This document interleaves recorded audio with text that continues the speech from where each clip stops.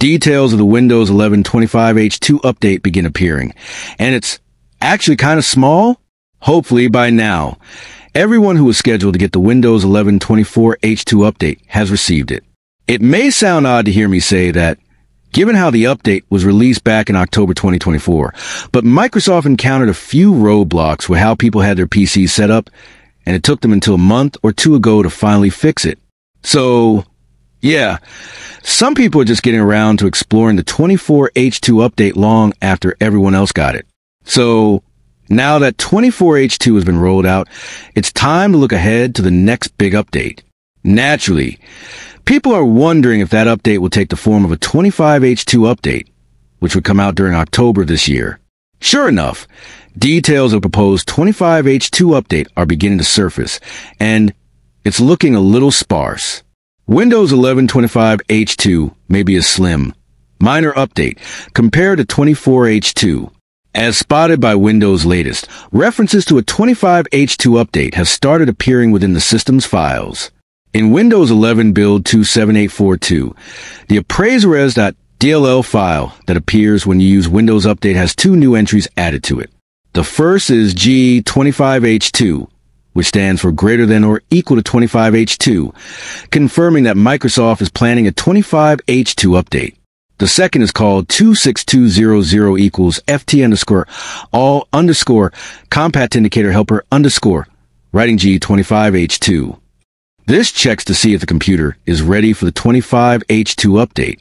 However, there's another nugget of information within this code. See that number at the very start?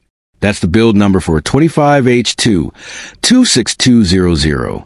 Currently, we're using 26100, so the jump to 26,200 is relatively minor.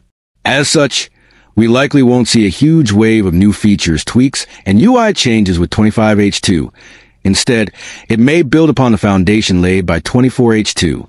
Windows' latest noted that we've seen this pattern before.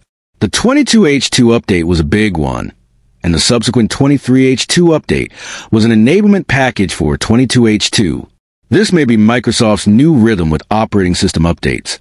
One huge update, followed by a smaller one the following year, before another big one arrives a year after. It makes a lot of sense. If the company had to knock it out of the park every year, it would quickly amass a pile of broken features and updates without spending some time doing repair work. Remember, some people are only just getting 24H2 now, so having them go through a second revamp so soon would be really disruptive. At any rate, Microsoft hasn't even officially confirmed the existence of 25H2, so this is all wild speculation based on two variables in a file we're not even meant to pry into. We'll have to wait and see what this 25H2 update will contain, but consider this an early warning not to get too excited. Microsoft might just be laying the groundwork for more gradual, iterative updates in between major feature refreshes, which could actually be a blessing in disguise for stability, performance, and backward compatibility, especially with users and enterprise systems still adapting to the 24H2 rollout. If you're hoping for flashy new features or UI overhauls, this might not be the cycle for that. But if you're someone who values bug fixes, polish, and a smoother experience, this upcoming Windows 11 25H2 update might quietly be one of the better ones yet. Of course, we'll be keeping an eye on further builds and leaks as they develop, but for now, the calm after 24H2 storm seems deliberate and probably welcome. And remember, whether it's a massive overhaul or a subtle refinement, every Windows update tells us something about Microsoft's long-term plans for platform.